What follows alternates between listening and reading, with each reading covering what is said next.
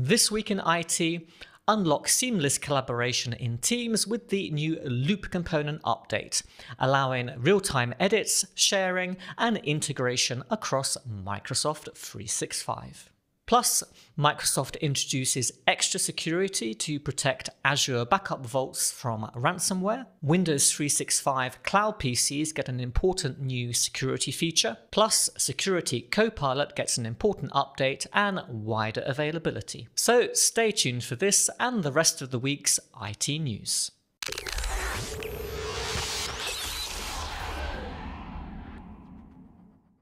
Welcome to This Week in IT, the show where I cover all the latest news on Microsoft 365, Windows, and Azure. But before I get started, I've got a quick favor to ask you. 80% of the people who watched last week's video weren't subscribed to the channel.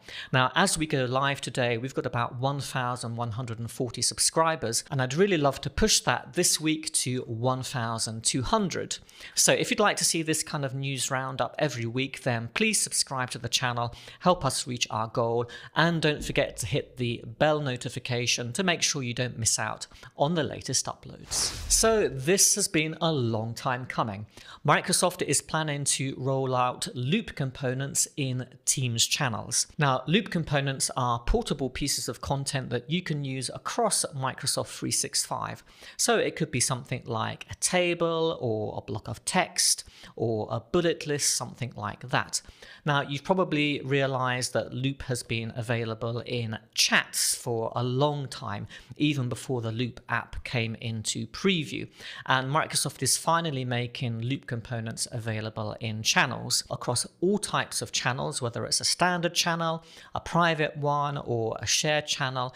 You'll be able to access Loop components, and when they're created in a channel, they're going to be stored in the respective SharePoint site that's connected to that Teams channel. So if you haven't experimented with Loop components yet, the great thing about them is that regardless of where they're placed or where they're created, you can edit the components in real time with your colleagues. It doesn't matter which app you're using the component in. You don't have to think, oh, well, I need to create a table, so I have to open Excel.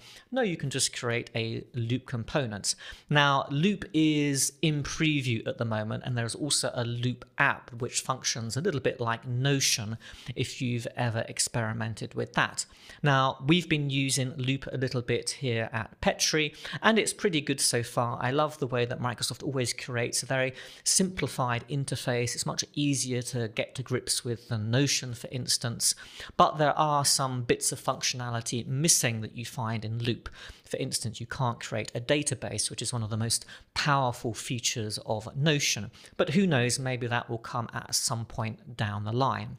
Now, while adding Loop components to channels may not seem like a big deal, it is, I think, because we need some consistency across where you can create these Loop components. You know, to an end user, it won't make much sense that, well, I can create a Loop component in a chat in Teams, but not in a channel, because for them, there's not a huge amount of difference between these two things, although they do, of course, function differently, and the technology behind how they work is actually different, which is why it's taken Microsoft a little bit of time to bring Loop components to channels.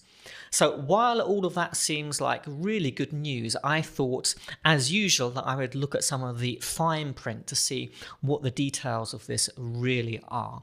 So one of the things that you should bear in mind is that when you create a Loop component in a Teams channel, that component is then saved to the respective SharePoint site, as I previously said, and that component is also available in the Files tab for that channel. So one of the disadvantages of creating Loop components in a channel at the moment is that there's no support for external users. So that's going to be a big usability issue, I think, for lots of teams. And as always, I'm not sure how Microsoft is going to communicate that to end users, because For them, they're creating a loop component. Why shouldn't it just not work for everybody in the channel? But of course, that might not necessarily be the case. Now, if you create the loop component somewhere else and then paste it into a Teams channel, Microsoft isn't saying explicitly, but as far as I can understand from the documentation, that loop component then won't be available in the Files tab, but it is available still across the Microsoft 365 ecosystem, so you can find it in your OneDrive, for instance, or anywhere else that you need to access it.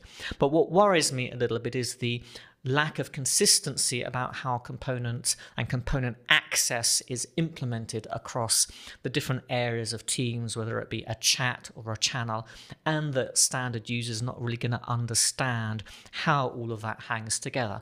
But we'll have to see how this moves forward. I don't know whether Microsoft is planning to enable external access to loop components in a channel. We'll have to see how that pans out.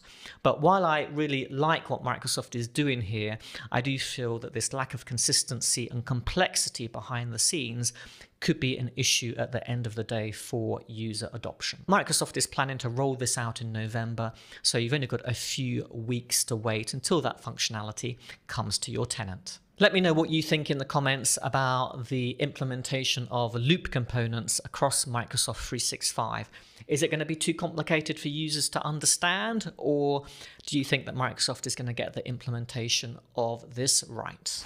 Now, Microsoft is adding an extra layer of security to Azure Backup Vaults. Now, this is the technology that's already implemented for recovery services vaults, and it's being brought across to Azure Backup Vaults, and it's called multi-user authentication.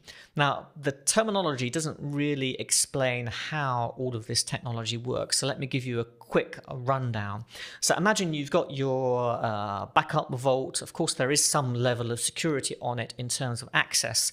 So what MUA does is it puts a resource guard in front of that backup vault to provide an extra layer or an extra step that users need to go through in order to access it.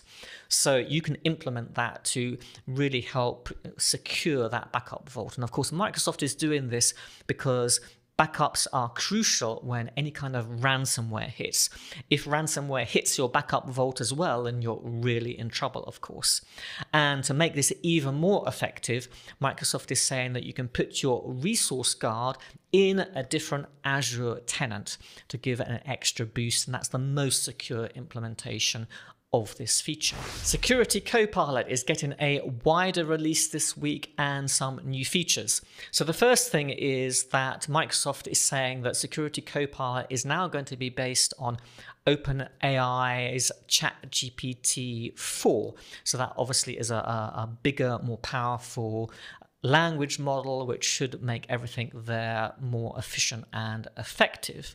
Now, this has been in a private preview with some of its customers up until now, but Microsoft is releasing Security Copilot on an early access program, which you have to apply to, but it's going to make it available to a wider range of customers. Now, Microsoft isn't saying when Security Copilot will be generally released, but if you're a big enough organization, you might be able to get on that early access program. So what is Security Copilot exactly? Well, it's for people who are working in security operations centers. They have to deal with analyzing massive sets of data, of course, all the logs that come from all the various different systems.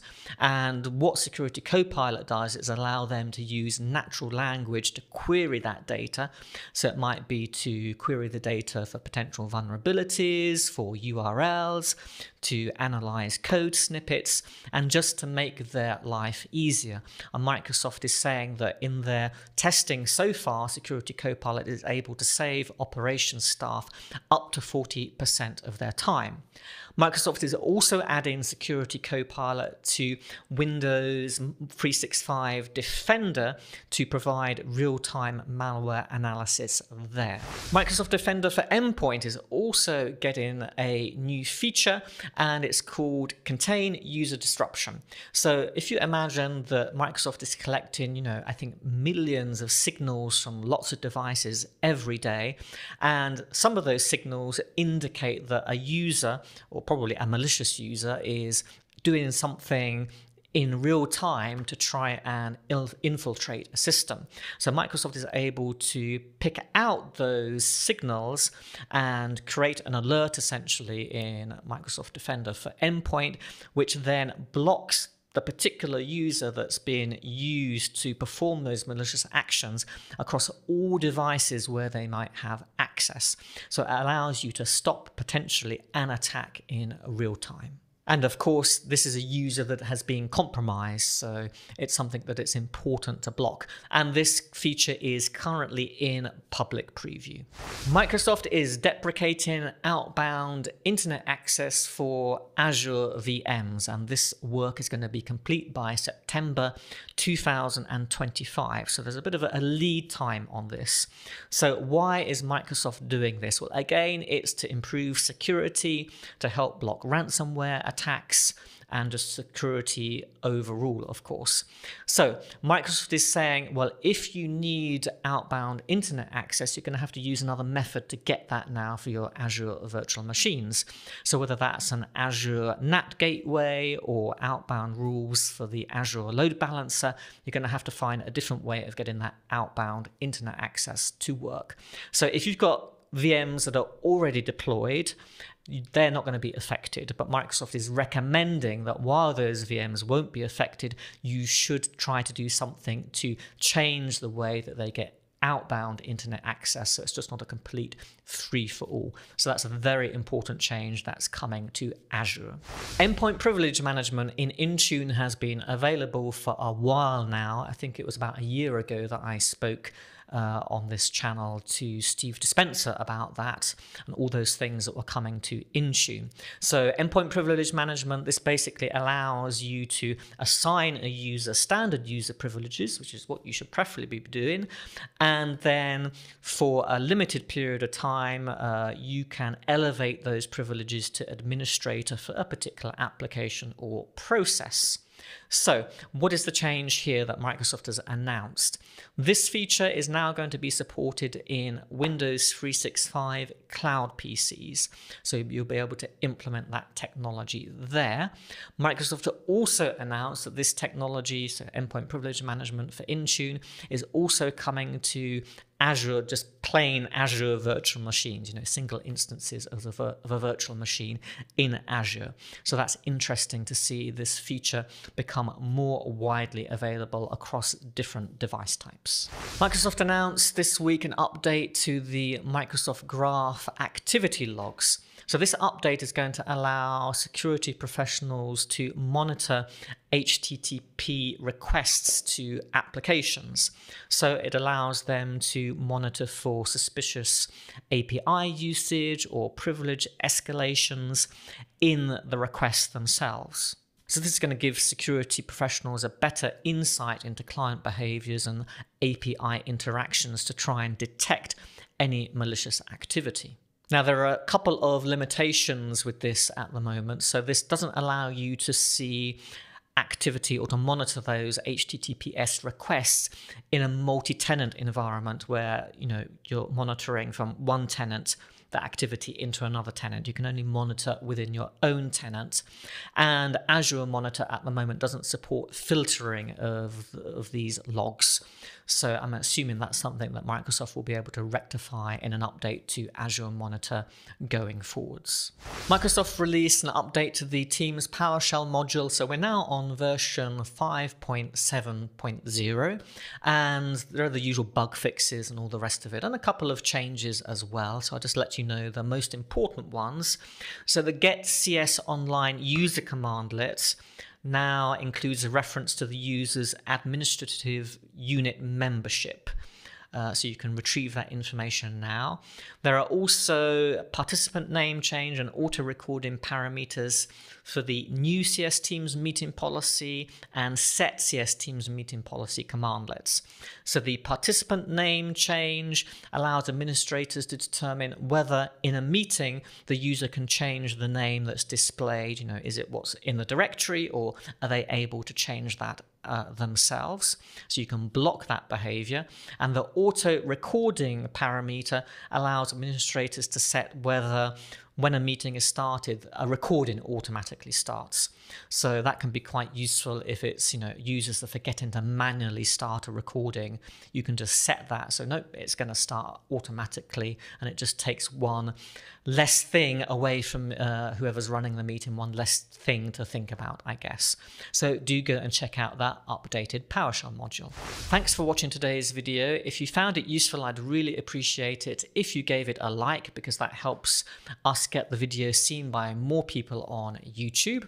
Of course, don't forget to subscribe if you'd like to see these news updates every week.